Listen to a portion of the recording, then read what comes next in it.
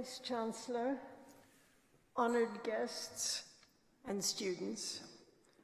I'm truly proud and thrilled to be here this evening to accept this award of an honorary degree of Doctor of Science at Anglia Ruskin University.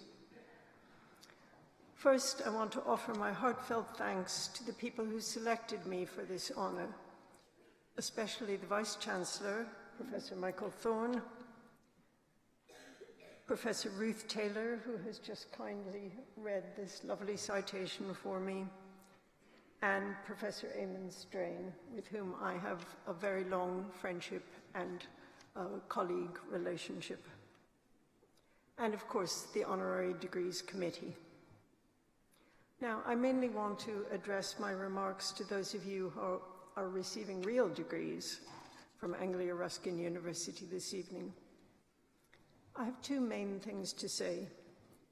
First of all, once you do something, like acquiring a university degree, it can often begin to seem ordinary. This is especially true if, like so many of us, you tend to suffer from a lack of self-confidence. You might be thinking, oh, anyone can have a university education these days. What's so special about it? I want to tell you that it is truly special.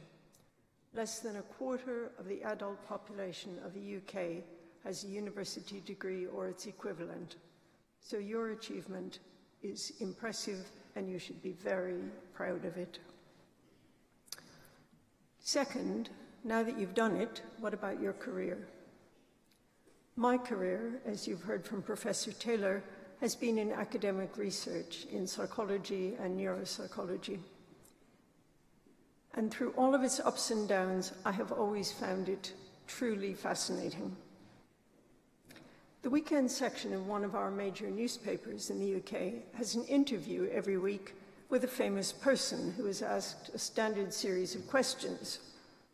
One of the questions is, ambition or talent, which matters more to success? Some of the selected people favor ambition, some favor talent, some say they're equally important.